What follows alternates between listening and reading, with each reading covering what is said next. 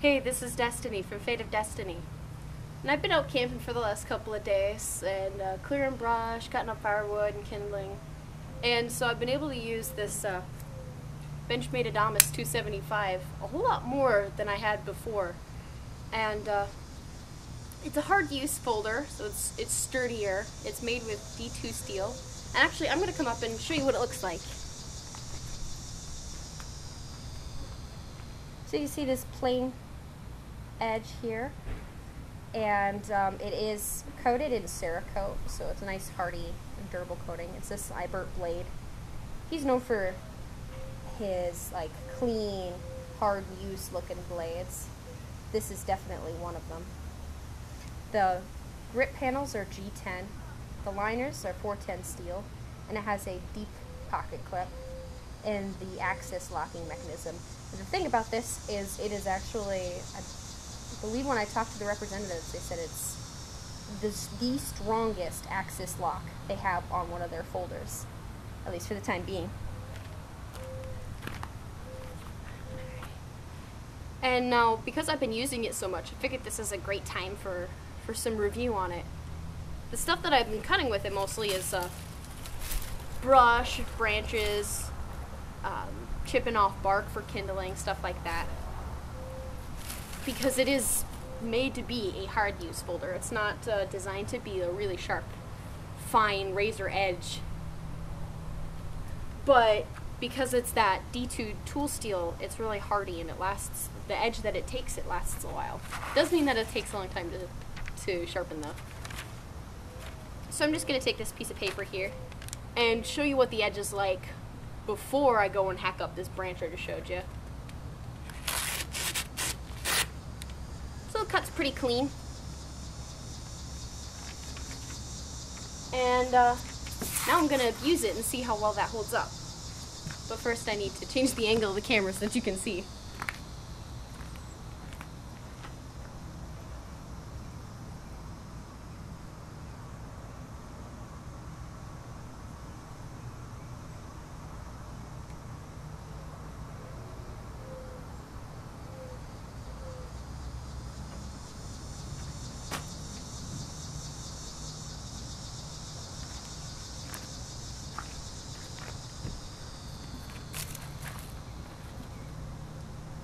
I wouldn't recommend using the Benchmade for batoning because the blade is less than 4 inches long, and even though it's weighty, it's 7.68 ounces, it's not really heavy as to give you a whole lot of momentum for a chopping kind of action like an axe. This is just kind of a little bit of a test just to see how well or what this kind of steel and edge does on this branch here.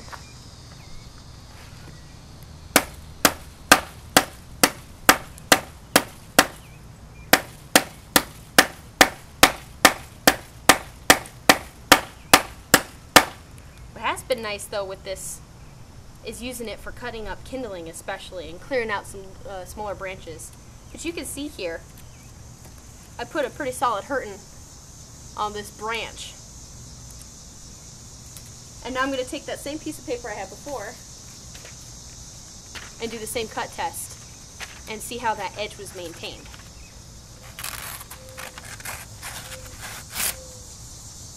So again, clean cut, clean edge here. So even though it's not designed to be a super fine cutter, it does hang on to that edge for a good long time. I'm going to zoom back out.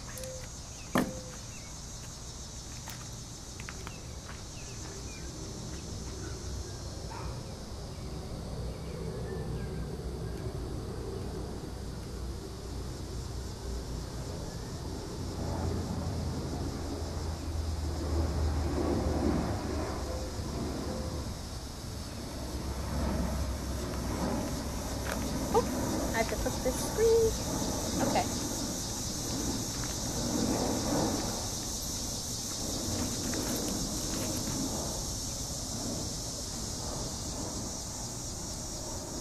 So the 275 here.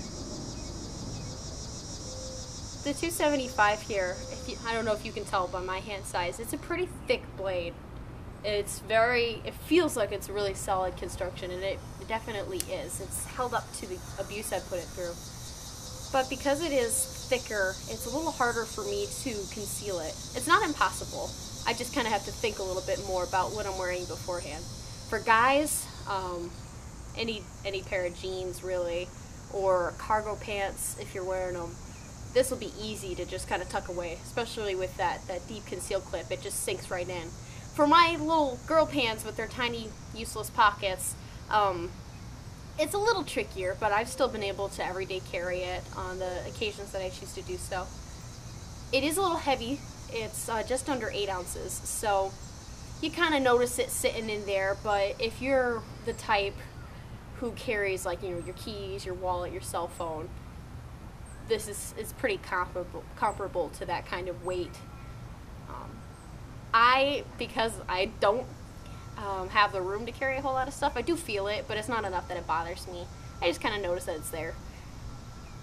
So I don't carry it every day, but I also am not the type who needs to use it for that real hard use kind of stuff.